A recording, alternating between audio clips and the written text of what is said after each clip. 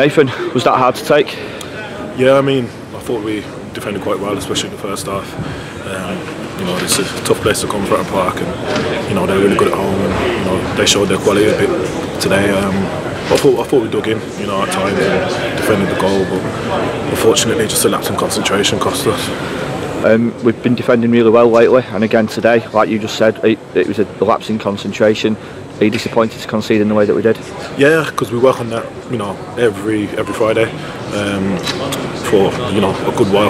You know, and I know the manager, you know, stresses a lot on set pieces and you know for and against, and you know unfortunately, you know we conceded, you know, our first under him today, so he's not, you know, very happy about that at all. But we need to move on, and you know we've got another game next week. From a personal point of view, you're playing more consistently in the side again. Are you enjoying being back out there?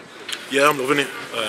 This is all I wanted to do since I was a little boy. So you know, I feel like you know I enjoy it even more now because I appreciate it more after you know the injuries that I've been through. I'm just happy, especially to come to places like this. You know, I'm not too sure. I think it was 16,000, 17,000 there today. To play in front of crowds like this is just what I dreamed of. So you know, to play you know against Portsmouth FA Cup winners, still got a decent side. You know, I thought we put up a good fight today and probably deserve something. How are you feeling within yourself? I'm feeling good. I'm getting my sharpness through the games.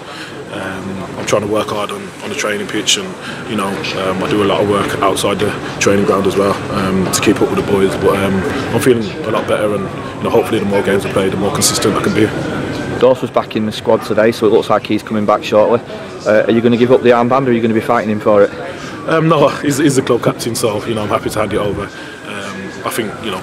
It doesn't really matter who's got the armband, you know, we're all leaders on the pitch and, you know, we can all help. So, you know, as a massive player to get back in the squad and hopefully can get back playing soon. I seem to say this every week to people, but it's true. The fans again were superb today, 176 of them. Shout out to them. Massive. I mean, you know, to travel all the way down here.